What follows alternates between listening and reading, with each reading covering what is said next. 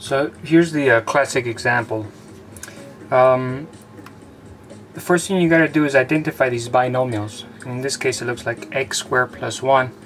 And you got to think, which one does it most resemble? Does it most resemble, for example, let me go with a different color here. Does x squared plus 1 most resemble 1 minus a cosine square of x? Or does it most resemble a secant squared of x minus 1? Or does it most resemble a 1 plus a tangent squared of x? There aren't that many. There's only a few of them in the identity sheet. So if you can identify one of them that resembles that one, it might give you an idea as to what kind of substitution might work here. Because both of these are positive, it discards these as good choices, maybe. You might try this choice here and say, you know what, maybe this substitution will work. X squared plus 1, I would like for that to be tangent squared theta plus 1. That is my substitution. That's my substitution. If that's the case, you got to solve for x so you can get your differentials here.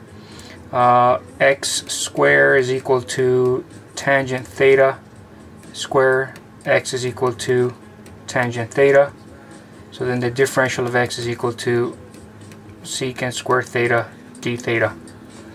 Okay, this completes your dictionary here, and then you go on and you substitute your dictionary items into the original integral, and that would become integral of 1 over x squared plus 1, which would become tangent squared theta plus 1 dx, which would become secant squared theta d theta. That's my dx right here. And then on the bottom, of course, the beautiful thing was that we are able to exchange that for a monomial. This would become secant squared theta, and monomials play so much nicer with quotients. Look at this, it becomes child's play now. Let's go ahead and use a different color here. The x secant squared cancels that one, and you're left with just integral of d theta, which of course is just theta.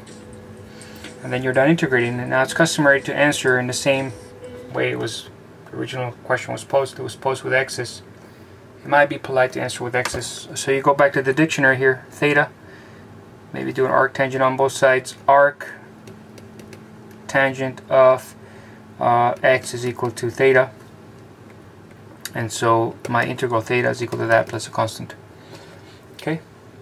Here, you could just, this means that arc tangent of x is equal to theta. Theta is the angle that when you take the tangent of it, you get x. That's what that means.